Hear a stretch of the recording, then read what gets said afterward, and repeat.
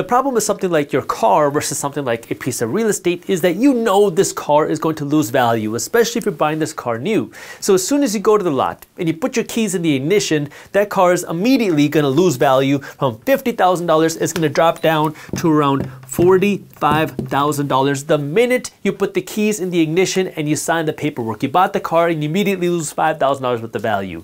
And then after 1 year, this car is going to be worth around $40,000, about $10,000 less than what you bought it for. And remember, you're financing $42,000. After 2 years, this car is going to be worth around $35,000. After 3 years, this car is going to be worth around $30,000. After 4 years, this car is going to be worth around $26,000. And after 5 years, when you finally pay this car off, it's going to be worth around $23,000.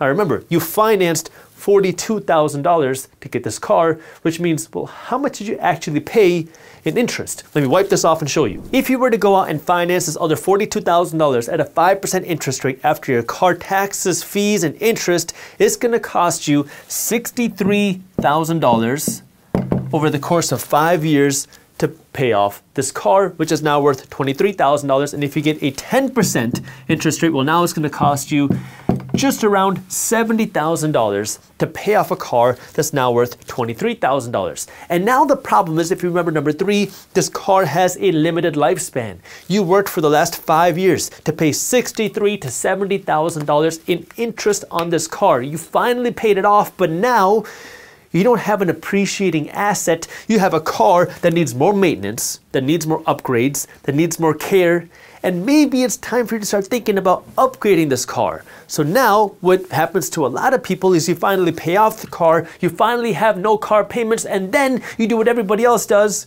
You go to trade it in to get a new car, and now you start this process all over again. So you now start playing this payments game of always paying money to the car dealership.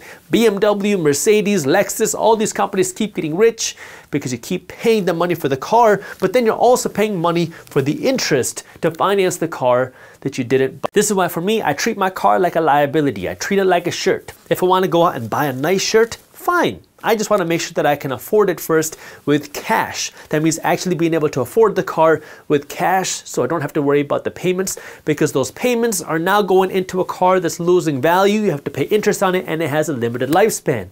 Now you're probably saying, but Jaspreet, I told you in the beginning of the video, I don't have $50,000 to go out and buy this car. Well, what you have to remember is you don't have to go out and drive a brand new $50,000 car if you don't have the money for it.